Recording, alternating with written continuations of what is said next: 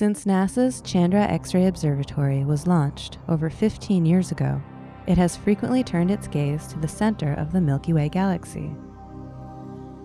One of the reasons is that at the center of our galaxy, there is a black hole, which astronomers now estimate contains about 4.5 million times the mass of the Sun.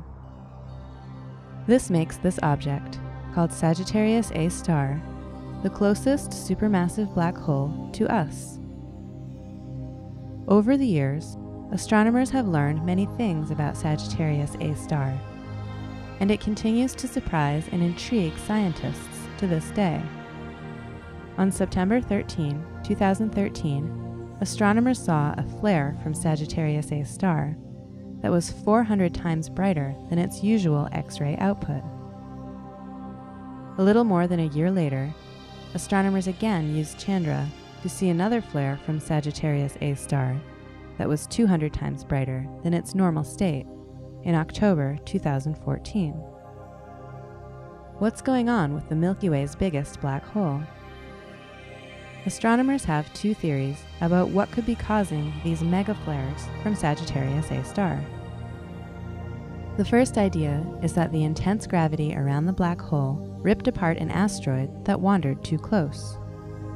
As the asteroid's debris swirled around the black hole, it would have been heated to temperatures that caused it to emit X-rays before passing over the edge of the black hole. The other proposed explanation involves the strong magnetic fields that exist around Sagittarius A star. If the magnetic field lines reconfigure themselves and reconnected, this could also create a large burst of X-rays. Scientists see flares happen regularly on the Sun, and the events around Sagittarius A star appear to have a similar pattern in intensity levels.